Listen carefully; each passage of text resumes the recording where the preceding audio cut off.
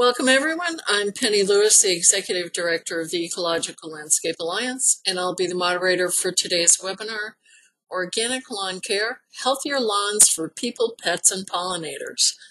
This is part of the Focus on Sustainability webinar series developed by a group of organizations known regionally for their quality ecological education. By collaborating on these webinars, we expand the reach of our regional programs across the country. In case you're not familiar with our organizations, they are largely nonprofit and volunteer groups in the United States. The regional groups are the Ecological Landscape Alliance, the Chesapeake Conservation Landscaping Council, Deep Roots Kansas City, and Rescape California. And now I would like to introduce our presenter, Mary Travaglini. Mary is the manager of the Organic Lawn and Landscape Program for Montgomery County, Maryland's new Organic Lawn and Landscaping Program. Mary's wide-ranging background includes degrees in natural resources and landscape architecture, and she has experience with invasive plant management, landscape design, trail construction, and stormwater management. Welcome, Mary. Thank you, Penny. So I appreciate everybody listening in today and folks who are listening in the future on a recording. But I will go through a bunch of information about organic lawn care, just giving you a gratuitous picture of me, because sometimes it's nice to see who's talking on the phone.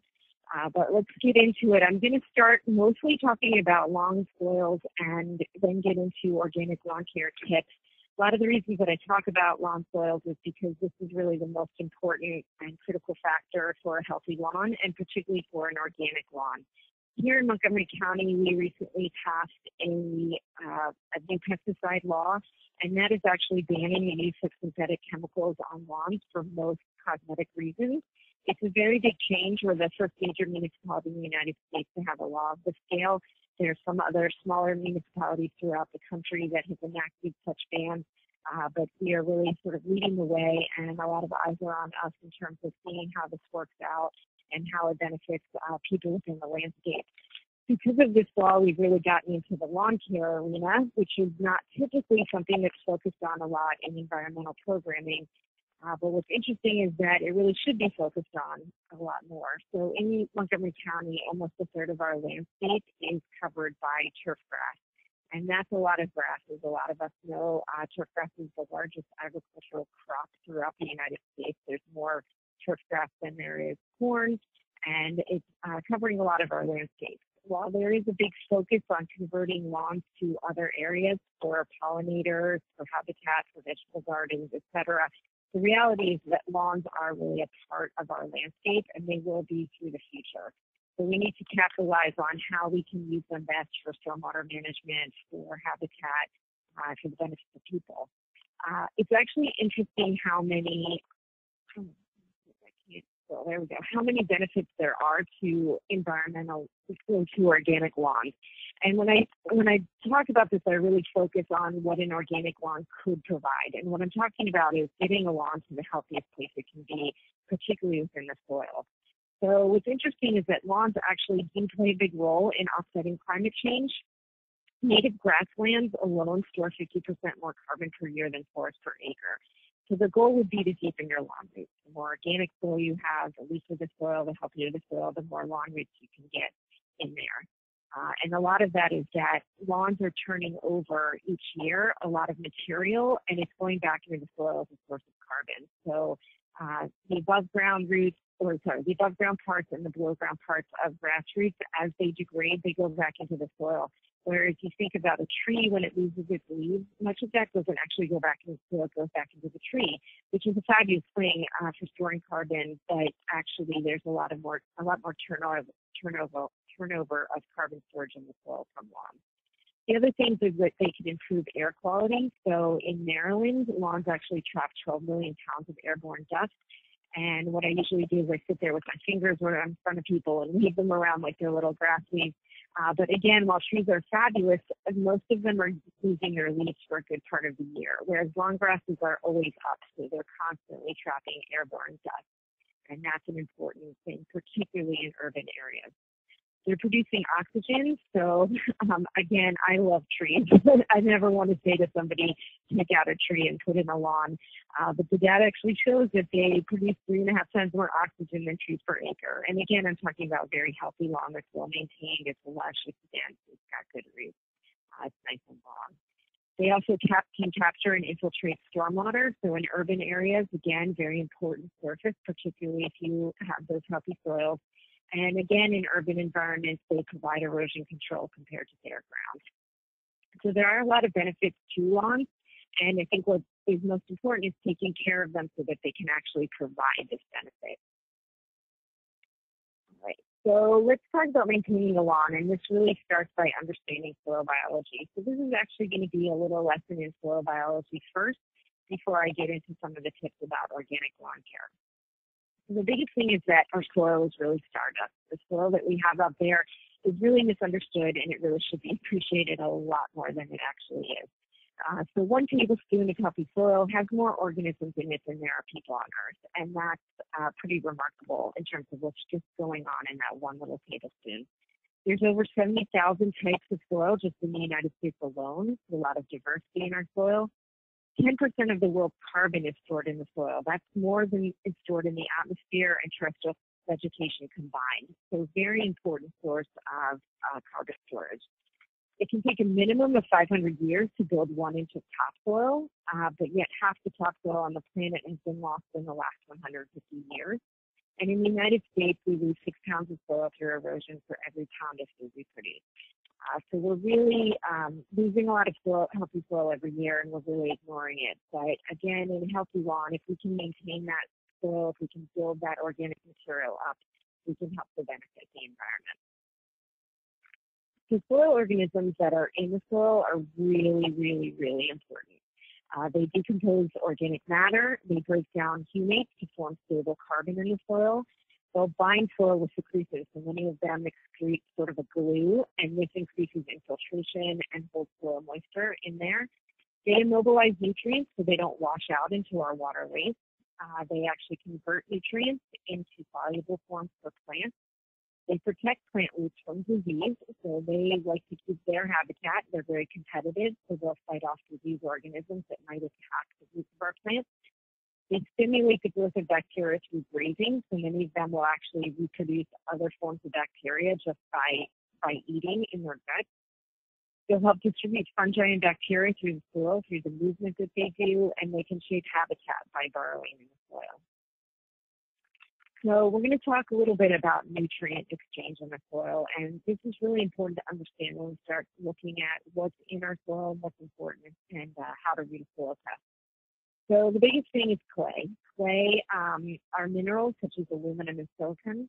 They combine into plate-like structures like you see in the picture on the left, and these are held together by electrical charges. There's negative charges and positive charges. So clay has a negative charge. Sand and silt have no charge. They're neutral. And many, but not all, plant nutrients are positively charged. So the clay in the soil with the negative charge is very important to holding on to nutrients.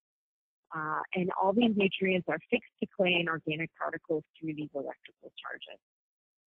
If you look at how the charges work, we're going to talk about cations and anions.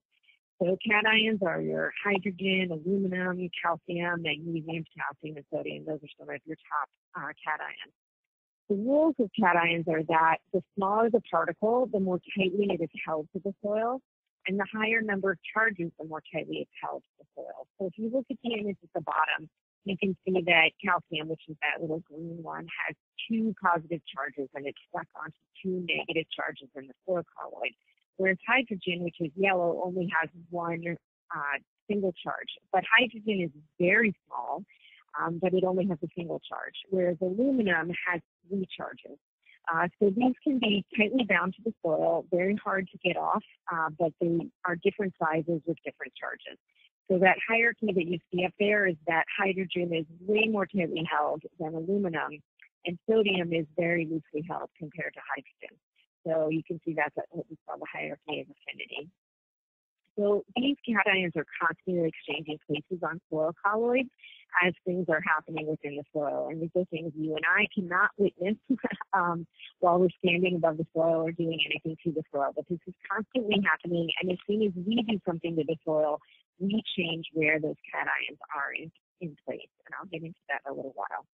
So anions are the negatively charged particles. They cannot fix the clay. As I mentioned, clay is really important for most plant nutrients, but there are some common anions that are very important for cation exchange and for nutrients in soils. They're fixed mostly by organic matter. So organic matter tends to have a positive charge, and those negative anions will be sticking to organic matter. These can also be stuck as insoluble compounds. So they're stuck within rock, for example, or phosphorus can be bound to aluminum. So some of the common phosphates and nitrates, which are really important to plants, they're available only in the negative form to plants, but they'll wash out of the soil if they're not immediately taken up by plants or if they're not fixed by organic matter. So we want both the clay and we want the organic matter to be in the soil as well. We also need microorganisms. So microorganisms will fix these negative anions as well. So when we look at pH, this is the first thing that people tend to focus on when they look at a soil test, and other things they talk about, pH, pH, pH. You have to sweeten the soil, you have to add lime every year, et cetera, et cetera. The challenge is that most people don't understand what pH is. So pH is a measurement of the hydrogen atoms fixed to the soil. Hydrogen itself is not a plant nutrient. So I will repeat, hydrogen is not a plant nutrient. The other ones are plant nutrients. Hydrogen has no value to a plant. Low pH, which is down at the 4 range, this means it's fully saturated with hydrogen. It means there's no space on the soil colloids for nutrients to be stuck there. A high pH on the other end at 7 means there's no hydrogen stuck to the soil, and it's all nutrients. Both of those ranges all the way at the end are not very good for grass and not very good for most plants, but there are ranges in between. So one of the reasons we don't want to change the pH is that when we add limestone to raise the pH, and I'm just using limestone as one example, limestone has calcium. So calcium in large amounts will replace the hydrogen that's stuck to the soil. But when it does that, it also knocks off those less tightly held nutrients like magnesium, manganese, and other important plant nutrients. And when those get washed out or washed off of the soil colloid, then they can wash out of the soil completely when it rains and ends up into our waterways. So it's a big ouch, it's a big no-no to adjust the pH unless the pH is at such a strong range that you literally cannot grow grass. Otherwise, we just want to work on buffering the pH that's in there and working with other things within the soil so that it can work for the plants that are out there. But if a soil test shows that your pH is just a little bit off from ideal and the advice comes back to change it, unless you can't grow grass there, my advice is do not touch the pH. Once you start messing with that, you start messing with all of these other nutrients and you start causing a seesaw back and forth. And I also want to talk about what pH means in different types of soils.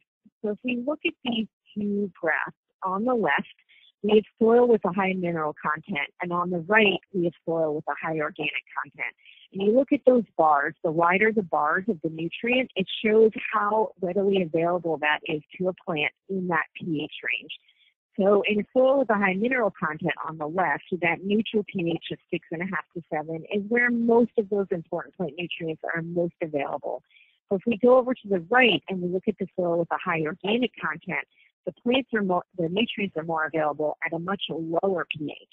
So isn't that interesting, right? So we have all these folks telling us to adjust the pH, but they know nothing about the organic content and the mineral content in our soil. So if we think about what do blueberries want, do they actually want a low pH? Most of the belief is that, they need a low pH. Actually, is it high nutrients? Because at a low pH, they can access more limited nutrients in their native soils. The native soils of blueberries are highly organic.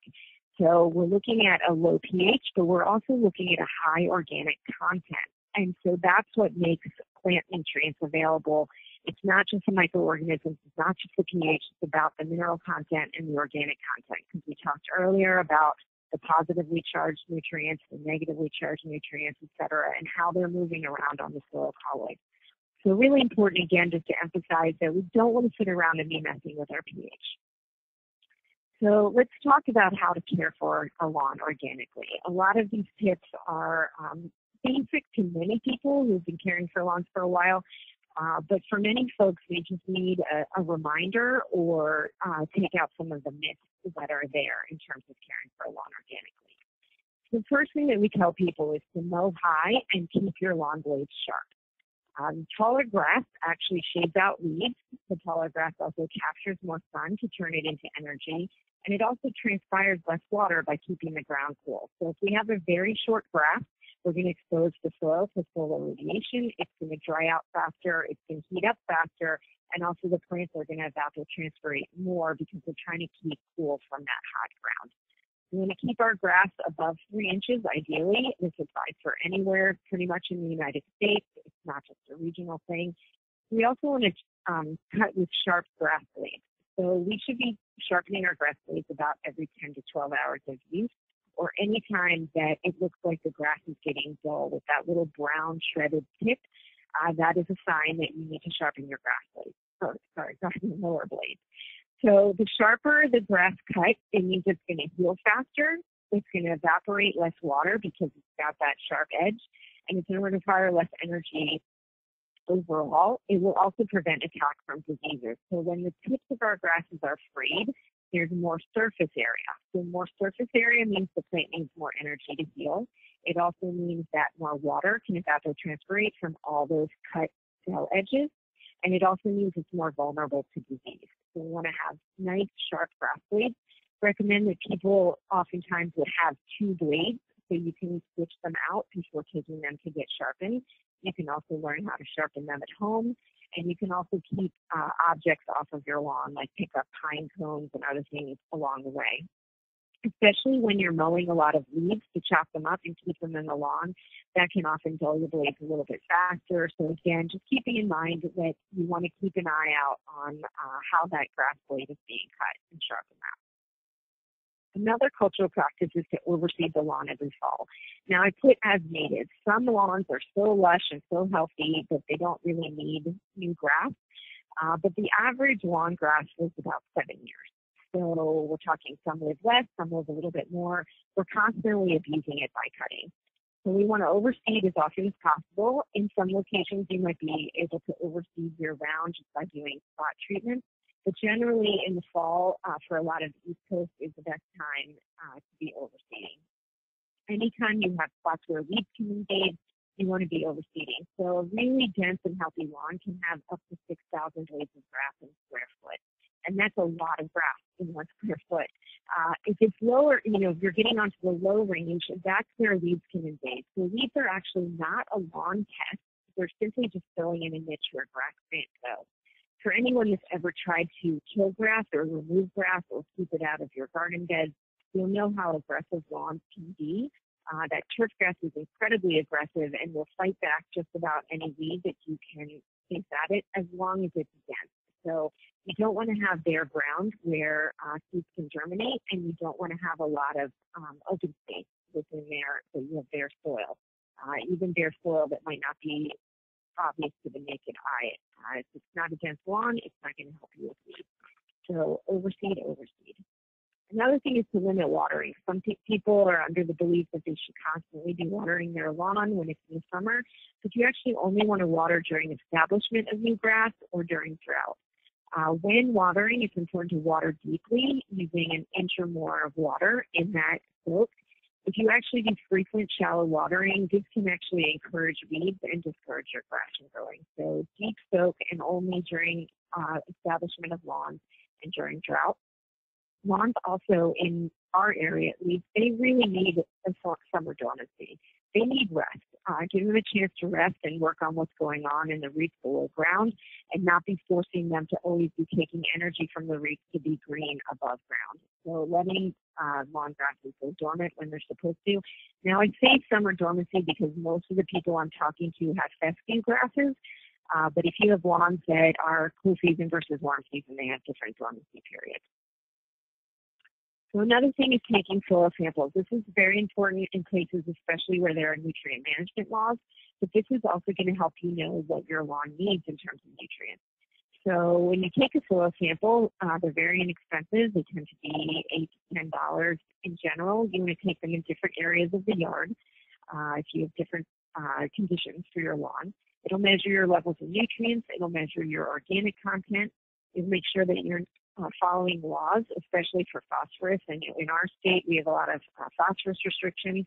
You can also get special tests that can measure the living biology, and you can also help diagnose pest problems through nutrient measurements.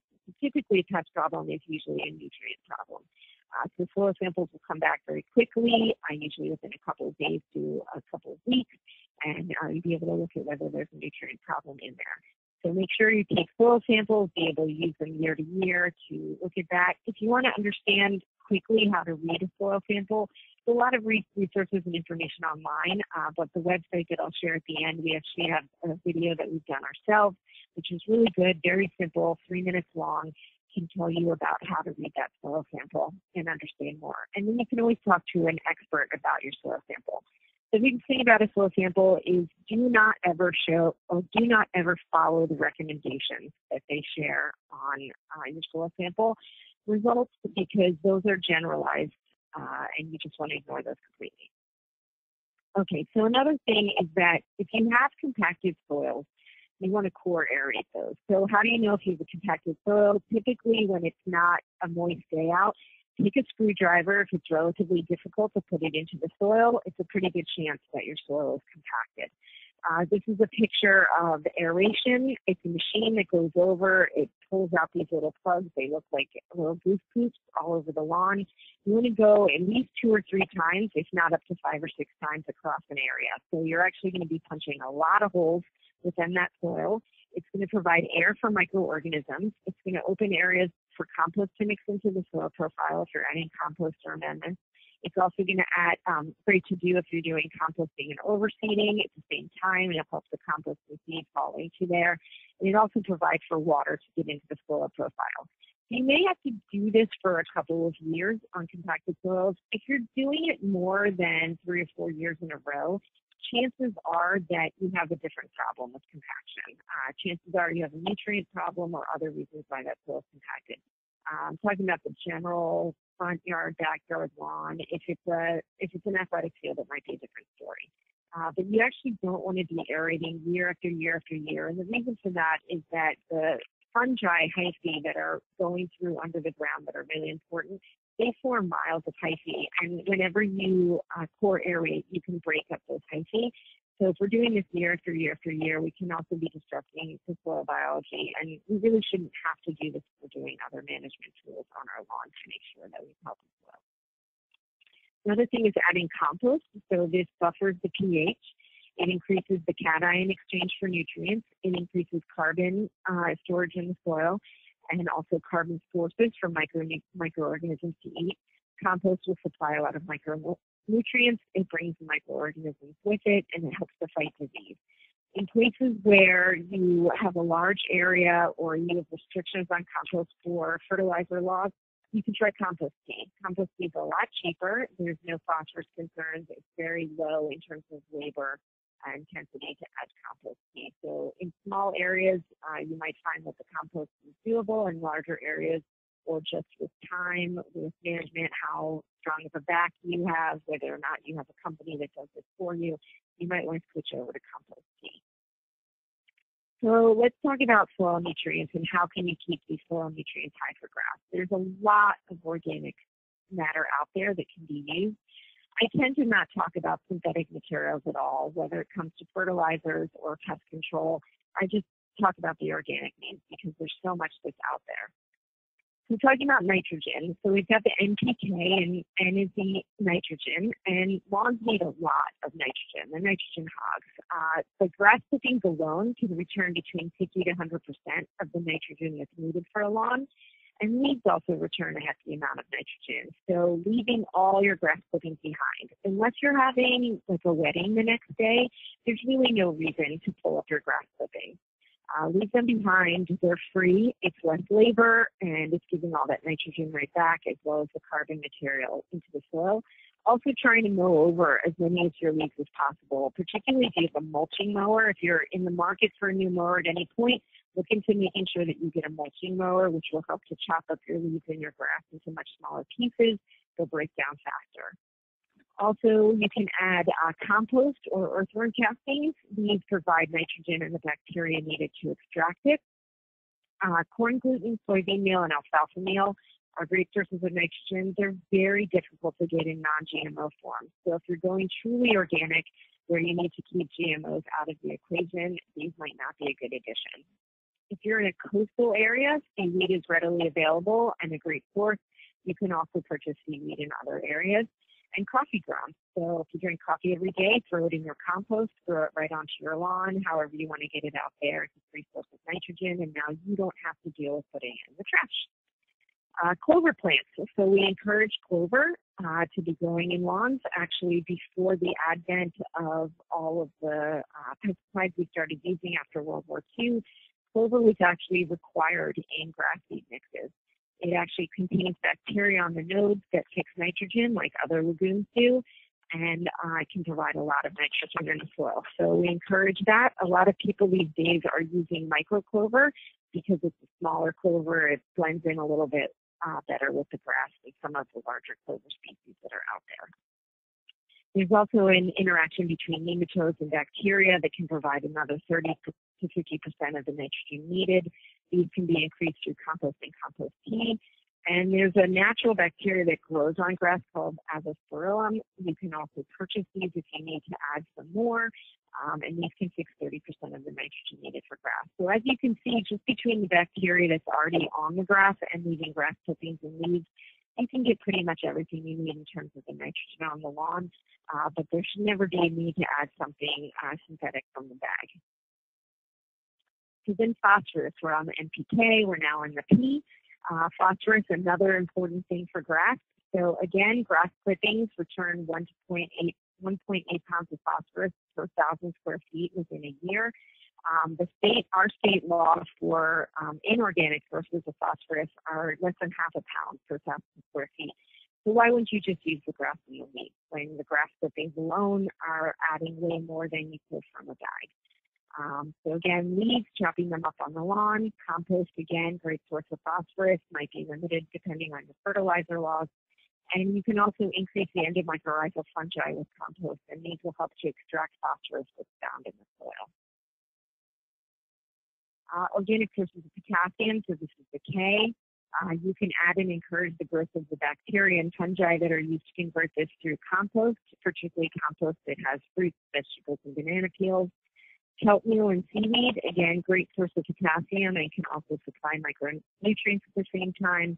And then wood ash can also supply potassium and micronutrients. You want to be careful with wood ash because it can raise the pH. But if the pH in your soil is not too problematic, you can use wood ash, especially if you have a wood burning stove.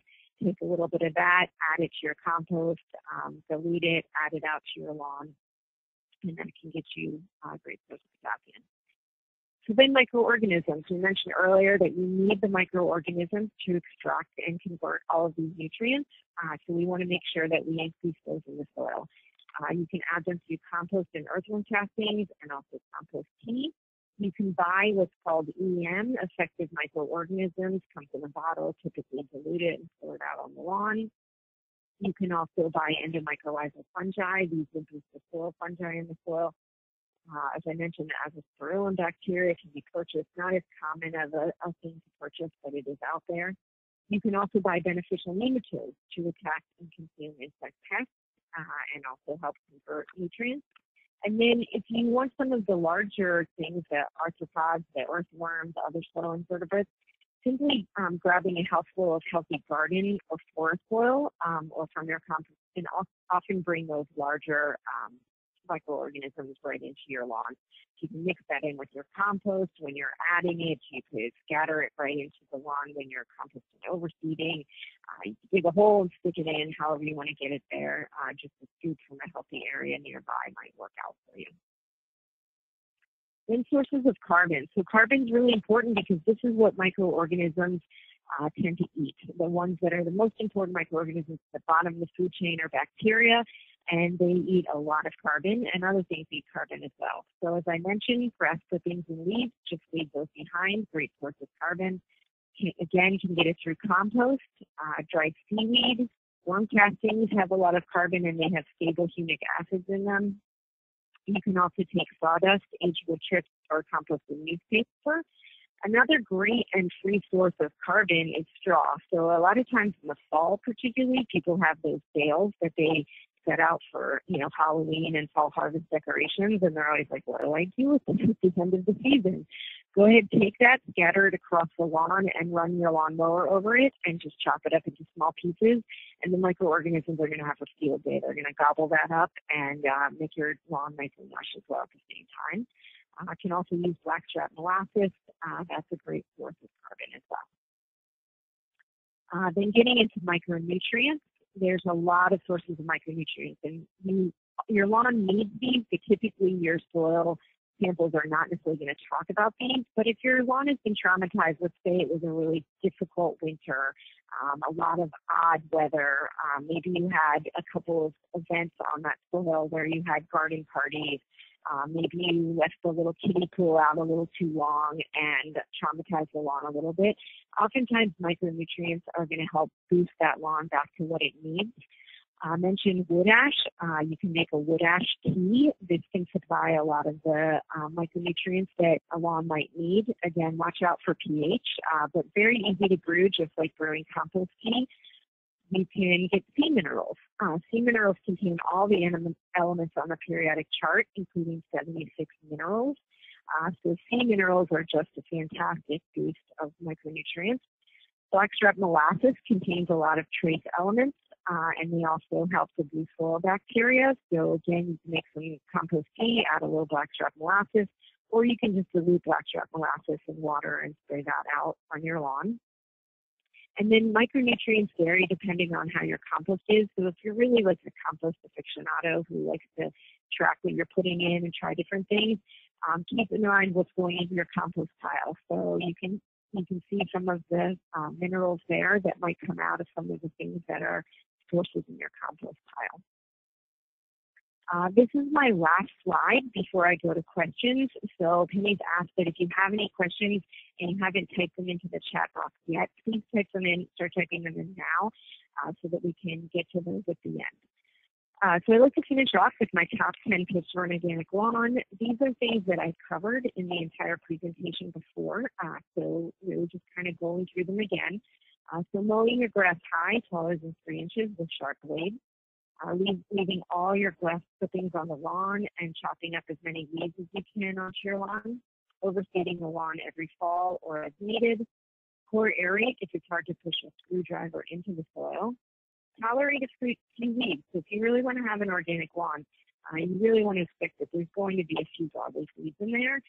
So let's get used to that. We don't need to be shamed by the commercials on television telling us that our lawn simply has to be grass. And you also want to grow clover because that's going to benefit your lawn. Try to feed and grow your populations of soil microorganisms, all those bacteria, the fungi, the protozoa, the nematodes, etc. You want to make sure that you feed them and make sure that you're expanding our populations along the way. They're doing the heavy lifting for you in terms of getting the nutrients back to your lawn soils, also back to your tree soils, back to your garden soils, etc. They're important in all of your soils. Taking a soil sample and understanding what's in your soil. Even if you have a healthy lawn, it might be good to take a soil sample just in case something in the future happens to your lawn. You'll have a baseline to be able to see what difference is out there. Also, stop any frequent shallow watering. Only water deeply during dry spells or when you're establishing a lawn. Add compost as long as your nutrient laws allow for it, and add it as often as possible. And stop adding any synthetic chemicals or fertilizers. They're really not necessary when we have all of these cultural means and methods that we can take for a healthy lawn. with that, I'm going to go ahead and take questions. This is my email in case you'd like to contact me directly. We also have a very expensive website. It's actually a fabulous lawn care website for organic lawn care. So I put our website up there. Feel free to go there. Use as much resources as possible. A lot of videos, a lot of downloads, a lot of information, a lot of ways you can go in there to learn a lot more about organic lawn care. And with that, Penny, I'll go ahead and open it to questions. Very good. We do have a few questions. The first one is there a way to eliminate switchgrass in the lawn without chemicals? Yeah, so you're talking about siltgrass, right? Switchgrass. The question was about switchgrass. I'm not sure if somebody meant to write siltgrass, but I'll talk about eliminating any weed in the lawn. Siltgrass down here is a big problem. If possible, whoever's asking has something called switchgrass. Lawn grasses are a little more challenging invasive grasses are a little more challenging in a lawn to manage than a broadleaf plant, particularly with organic chemicals, if that's what somebody is relying on. But as I mentioned before, the denser the lawn, the better off you are. So nothing, and I'll say this again, almost nothing can outcompete a healthy lawn. So we want to focus on getting the soils healthy, and we want to focus on having that lawn be as dense as possible. As I mentioned, you can get up to 6,000 blades of grass in a square foot. If you have a grass that dense, practically nothing will grow in there, even the clover that you wanted to grow or anything else. So getting that nice and dense, and that might require a heavy overseeding. It might require nutrient management. So you really want to look at your lawn soils, and you want to look at having that dense grass that you grow high, that you care for, that you've eliminated all of those watering regimes from, that you're mowing with sharp blades, that you're leaving behind the clippings. Doing all of those things are going to contribute to a dense lawn. So the denser the lawn, the less of a problem. And if you have something, whether it's siltgrass, switchgrass, or whatever else is going to be in there, if you have a dense lawn and you have a little bit of that growing in there, you should be able to tolerate that little bit that's growing in there because it won't be able to proliferate. Okay, good advice. If you're trying to grow a polyculture lawn to bring more biodiversity to your yard, can you suggest other plants to add by seed other than just clover? This is someone writing in from the Northeast. Sure. I mean, I'm talking from Maryland, but I grew up in Pennsylvania. I lived up in Massachusetts for a little while. So there's not too much in terms of difference of things besides clover that you could add to your lawn. So a lot of people like the look of violets in their lawn, and violets are a nice spring plant that pops up. It's, a lot of things that grow in lawns. So the one thing that lawns are really not great for is habitat. They are great for a lot of things, but they're never going to compare to a garden or to trees or forests or grasslands. One thing that I suggest sometimes to people is that if they want some diversity in their lawn in terms of the ability of pollinators to maybe even just hide, burrow, lay eggs, rest, get a little dewdrop in the morning, those sorts of things, is to mow your lawn, I don't want to say erratically, but let's say you let a circle in the middle get a little bit longer so that your clover can flower, maybe your grass can flower. It's going to collect more dew, provide a little bit of a hiding spot, maybe allow for birds to rest in there while they're getting worms, and then mow that area, and then let the other part of the lawn get a little bit longer. You don't want it to become messy for your neighbors, but if you were to have, again, sort of patches and areas that you let it grow longer, you could do that. But in terms of things like violets, dandelions, clovers, other broadleaf plants that are typically in a lawn, they're not, except for the clover, they're not typically pollinator magnets. So what I would do is instead suggest that somebody just eliminate a small area of lawn. Maybe if you are in a very urban site, you don't have a lot of area, you could get a big planter and you could put your native plants in that planter and provide that within your lawn area. But there's not typically a lot of things that are going to really increase diversity that much. All right, very good. What can be done to eliminate creeping Jenny? This is a question that we've had many times at ELA. Yeah, so same thing that I mentioned before about silkgrass or any other weed is getting that lawn to be dense. Again, doing all the things we talked about, overseeding, fertility management, mowing high, all those sorts of things. If you're really getting to a point where you can't maintain a dense lawn because you have, say it's really shady, and it's no longer appropriate for lawn, you might want to start looking at a different ground cover than lawn grasses. But if it's a good habitat for lawn in general, relatively sunny, partly shady, that sort of thing, again, focusing on that dense lawn, you may for a while with something that you have a problem, might be putting in a little bit more time with manually weeding that out so that you can get that lawn area established. But again, it's dense lawn, dense lawn, dense lawn. Okay, very good. Do you have any tips on establishing a new lawn in poor, weedy soils? Can you say that a little bit more clearly? Any tips on establishing a new lawn in poor, weedy soils?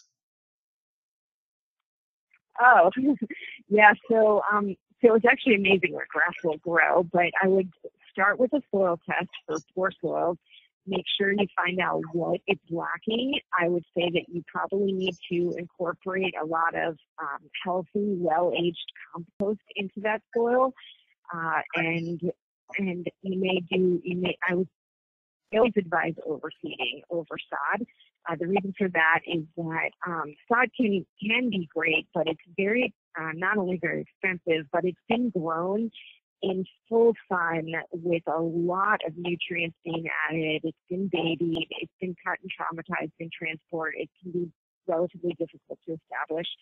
So using a fair amount of compost and organic materials, getting that incorporated into your poor soils. Again, understanding what is problematic with your soils, and then a very good overseeding, very good watering, and then it may take several years of nutrient management to kind of keep that going. Okay, good ideas. Are there ways to test compost tea that are similar to soil tests? My understanding is it can be relatively difficult to test compost tea. Everything nutrient-wise in compost tea is diluted or eliminated. In terms of testing the soil biology that might be in there, you want to start with understanding the soil biology that's in your compost. And there are living soil tests that you can do to figure out what microorganisms you have in there. But I'd say in general, if you're working with a healthy, well-aged compost, you're going to have a pretty healthy compost tea. On the sort of larger industrial scale where people are doing compost tea across large areas, they tend to use some labs to look at what's in their compost to start. And you can do various things within your compost tea to encourage it to go more fungal or more bacterial. There's a lot of information online about that. If you look into Elaine Ingram's information, she has a lot of information about compost and compost tea. And she took a relatively strict line in terms of what's out there. But I would say for a lot of your average homeowner, the resources are relatively difficult to test that. So as long as you are starting with a healthy compost and your compost tea doesn't have a funky smell and you're diluting it well, your chances are low that you're going to hurt the lawn. But you may not see benefits, on a certain scale that you might be expecting if you haven't tested it. Okay, sounds good. Is there a particular type of soil test that you recommend if you are interested in learning more about what microorganisms you have and what you need to add. Yeah, I've forgotten the name of the lab. There's one main lab that's out. I believe they're on Long Island. I believe you'd be able to find them if you do searches with Elaine Ingram through her site, because he's used a lot of her technology and things in that. But I've honestly forgotten what it's called right now. And there may be other labs that are out there doing that. I just haven't kept track of that. So I apologize. I don't have a great answer for that. If somebody wants to email me, I can certainly look that up and find that information for them. All right. The next is, can coffee grounds be sprinkled directly on lawn, or do they need to be composted first? You can do either. I mean, I wouldn't dump a pile of them in one spot. But yeah, you can just sprinkle them right across the lawn. Why not? All right. And can you give us information about what the dilution is for the blackstrap molasses application? There isn't really. Some people, like I said, like Elaine Ingram she advises against it. Other people advise to it. It's usually just, a dollop of it. If you're just doing blackstrap molasses, you're not doing compost tea. There may be dilution rates out there, but probably a capful or two in a gallon is probably enough. I've never heard stories of somebody just taking blackstrap molasses and just pouring it out on the lawn. In that case, you might, I don't think you could burn the soil with it, but it would probably be very expensive. So, probably just, a dollop or two in a quart or a gallon, and you're probably good to go. Okay. But yeah, I would say, check the web for some reputable experience that people have had on that. All right, sounds good. And we have one last question. Do you have recommendations for pest control such as grubs without chemicals? Yeah, so actually, grubs are kind of an interesting critter. So one of the reasons why the grubs can get there is that the beetle found a place to land and lay an egg. So I oftentimes go back to having that dense lawn, because the denser the lawn, the less bare soil there is for a beetle to actually lay an egg in that soil. So you want to be able to prevent them from having that area in the first place. So that's step one. Fertility management is another step that you can go in there and deal with. Actually, a very healthy lawn can have 5 to 10 grubs per square foot and not have any damage from it. So again, I'm talking about a healthy lawn. It's the unhealthy lawns where we start seeing damage from grubs because fertility is off. People might have added nutrients like an abundance of nitrogen, and then you get this fast-growing soft tissue of the roots, and that's more tasty to those, to the grubs that might be there, and they, sort of go hog wild and maybe pig out a little bit more than they normally would. And there are a lot of grub treatments out there that are organic. If people want to email me, I can give you a link on our website of where you can find some of those organic grub treatments, at least the ones that are licensed in Maryland. So there are some resources out there. But again, I would say, fertility management is really the basis for everything. Every pest except for weeds is essentially a nutrient problem. Very good. And I will add the person interested in more information about grubs. If you go to ecolandscaping.org and search for grubs, you will find an extensive article written by Bruce Wenning on different types of grubs and a lot of information about treatments. So thank you. That's great. Thanks. Thank you for all of this information. It certainly is great to hear the tips and resources to help us create healthy lawns that are good for people and pets and pollinators and the planet. So thank you, Mary.